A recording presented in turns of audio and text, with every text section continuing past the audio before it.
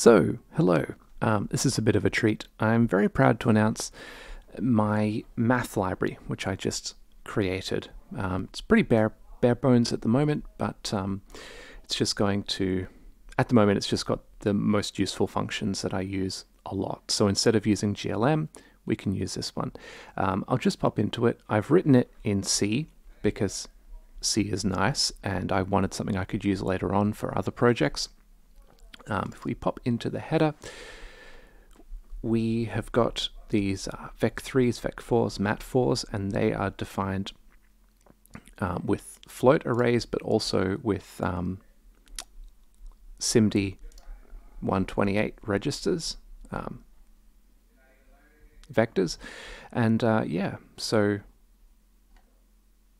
we've got, this library. It's got a bunch of things. We can pop in, for instance, and say, let's say we want to get the dot product.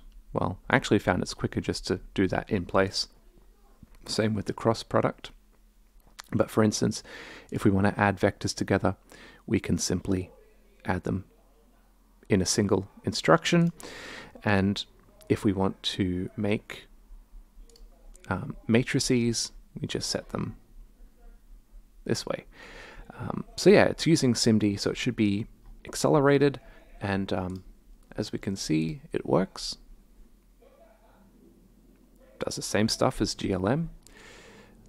It's not going to go any faster or slower, but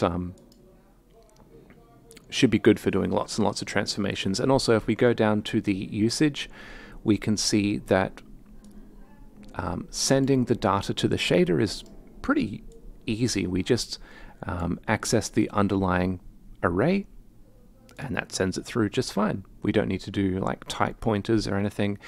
And this is the big thing. The matrix multiplication order actually makes sense. So in GLM, we would translate the cube first and then rotate it. You know that makes 0 sense, right? You spin it around its angle and then you put on a translation. And that, anyway. So long story short, I've just made this. I'll make it available. You can grab it, play around with it, and I'll be adding to it. But yeah, it's maths. It's fun. It's good. So yeah, that's it. Have a good one. See ya. Bye.